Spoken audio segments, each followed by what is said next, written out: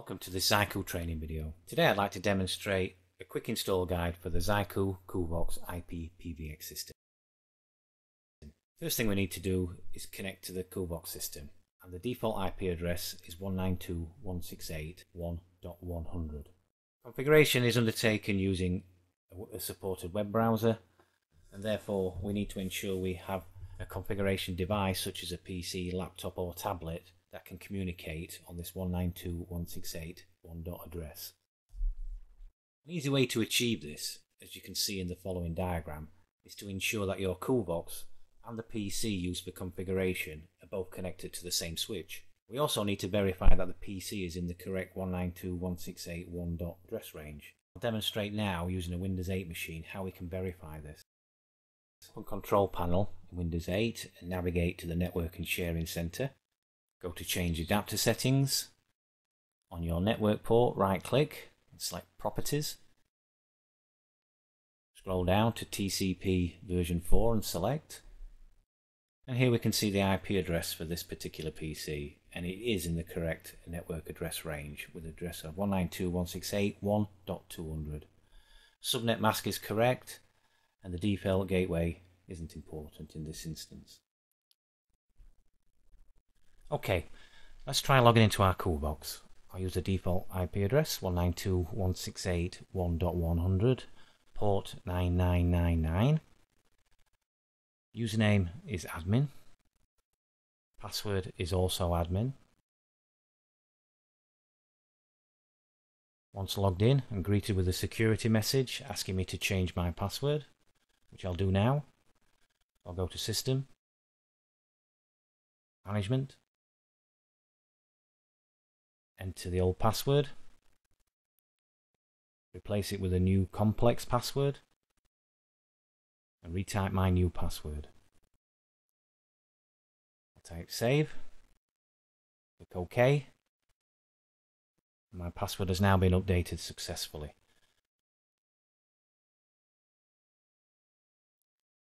I'm logged out of the system, and now I need to log back in using my new complex password.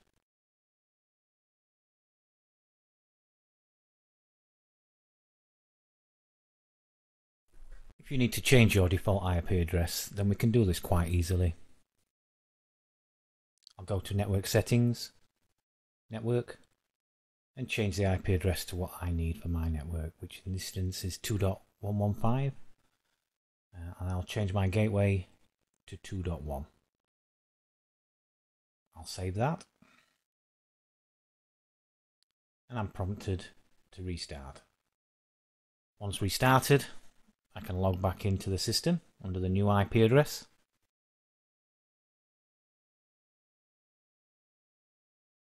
And log back into the system as admin.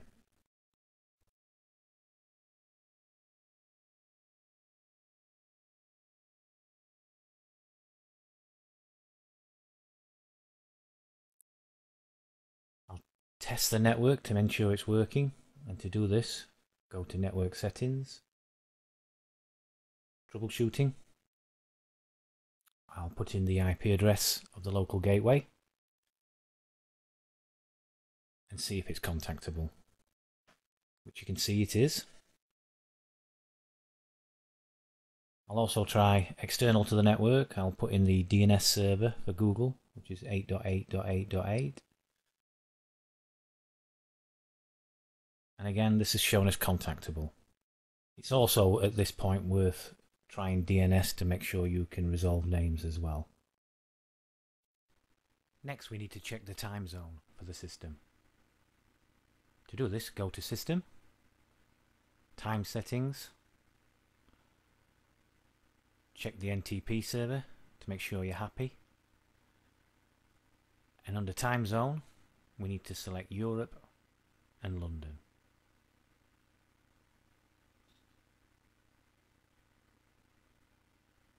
There we go. I'll select Save, and I'm prompted to restart, which I'll do now. Once the system comes back online, we need to log in again using the admin account.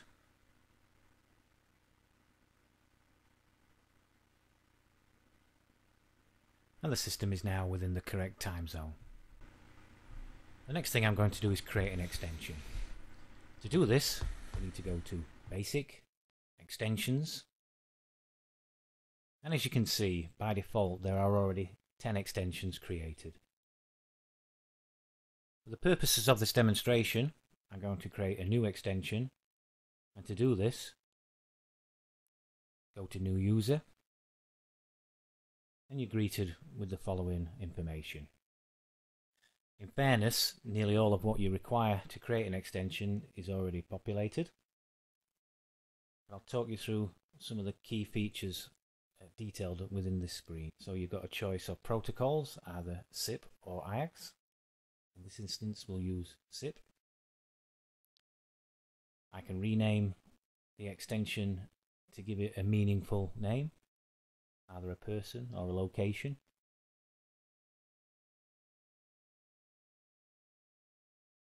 We need a complex password. It already has one, but we can change that if required. We can give the extension an outbound CID, and this will be displayed when it makes calls. We need to select a dial plan for the extension. I'll explain dial plans a little later. If we had analog FXS extensions installed, they would be showed under analog phone, and we could make this an analog extension. Voicemail is enabled, but we recommend that you change the password to something stronger.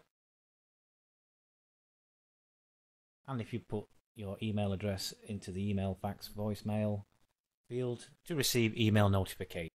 Web Manager is a nice feature. It's the user portal, and you access that using the extension number and the voicemail password. Agent should be enabled if you're using queues. NAT is used for when traversing firewalls, which we're not doing in this instance, and you can select the transport required. The default is UDP, which is fine. If we wish to use video calls, select video call, and the video codecs required. Finally, choose your audio codecs. Select save.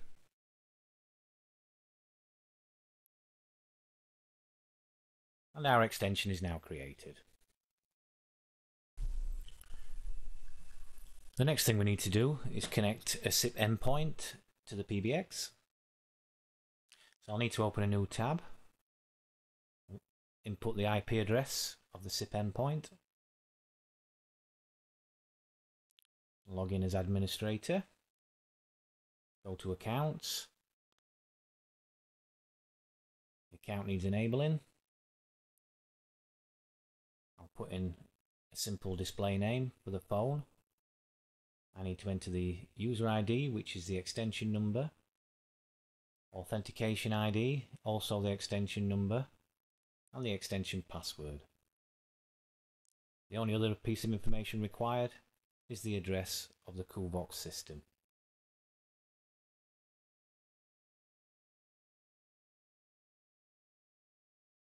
I simply now need to submit this information, and the SIP endpoint is now ready to go. We can check on the device, it's showing as registered. So if we go back to the CooVox system, look in the operator panel, and we should see an active extension, which we do, lit up in green. So Office Phone 1, extension 810 is active. Now that we've created our extension, we've got everything we need to make internal calls, so we can call other extensions. However, we can't make outbound calls. To do this, we need to create a trunk of some description. If we look at the home page, we can see that this particular CooVox has 4 inbuilt FXO ports, so we can attach pstn lines to this device. First, we need to check if these pstn lines are operational, and CooVox is configured correctly. So if I go into module settings, I need to check that it is set to analog and not E1 or BRI, which it is. If I go to basic and trunks and go to FXO GSM trunks and click new FXO GSM trunk, here I can configure my first trunk. So as we can see, here are the 4 channels. So I'll give the trunk a description.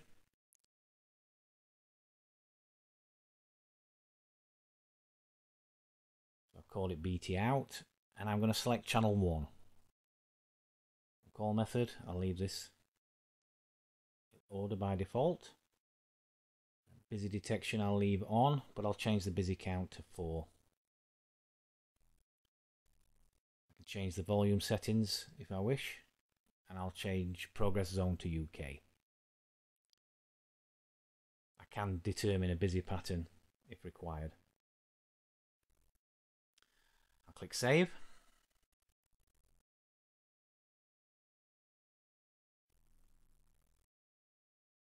And I'll activate my changes.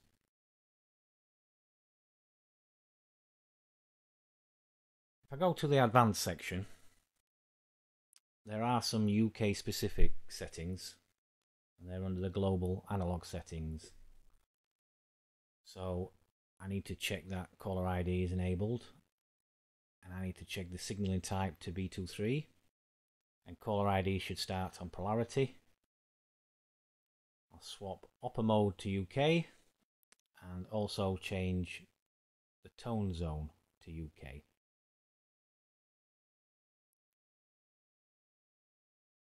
Ensure echo cancel is selected and save my settings. This will force a reboot of the PBX. Let's log back into the PBX. Our trunk is now in place. We now need to determine how we plan to use the trunk to make outbound calls. We do this by selecting basic, outbound routes. Go to dial rules,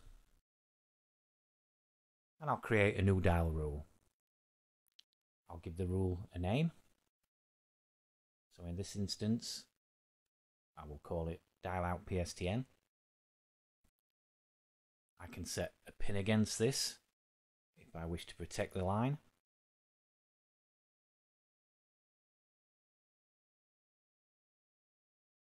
I can also define time rules so that the trunk can only be used at certain times of the day, particularly useful from a security perspective. I'll select my trunk, and I need to define a pattern of how this trunk will be used. So I'm going to say anything starting with a 9 and has any additional digits can be used. I need to delete that 9 when making an outbound call, so I'll tell it to delete the first digit and save. Activate the changes and then go to the dial plans. Dial plan 1 is the default dial plan, and all extensions use this by default.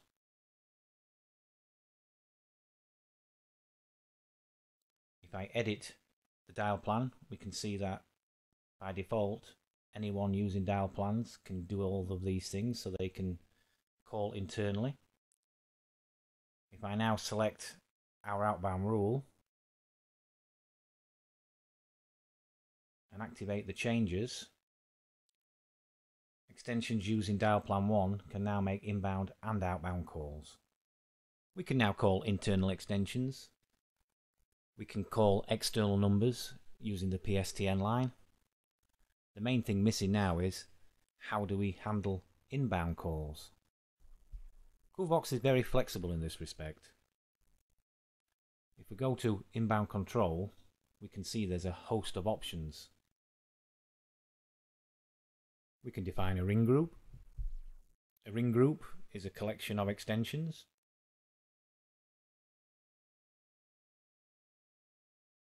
We can define a call queue. Each extension can be an agent in the call queue. Or we can define an IVR. Interactive voice response is a powerful feature that allows you to automate how calls are answered and routed. CooVox comes with 2 example IVRs that we can use to edit. Let's go to the working time one, and we can see it's set to play a welcome message. We can either change this message or define our own. To do that, go to Custom Prompts, select New Voice, give the file a name, choose the format and the extension on which you want to record from.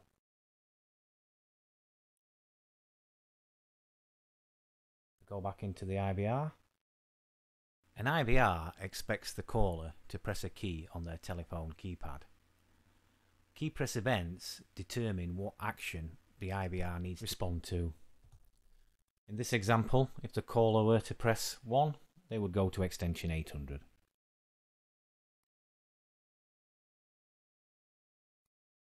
Time-based rules can be used alongside your IVRs to provide extra granular control.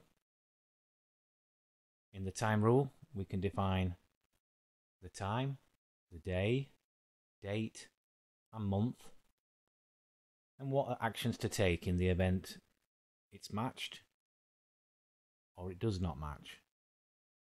We can change this to, say, go to a voicemail. We now need to control our inbound calls, and we do this using inbound routes. On the general screen, as we can see, all calls originating from the FXO GSM channels will go to the IVR during working times. We can change this to go to an extension, a ring group or a queue. Port DIDs can be used in certain instances, so we can define the port. A useful feature is we can attach a label to identify the port.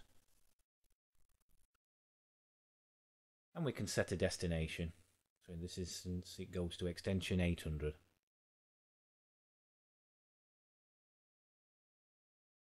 Number DIDs are typically used for SIP trunks or BRI, PRI lines. So you can define the DID number, where it wants to be routed.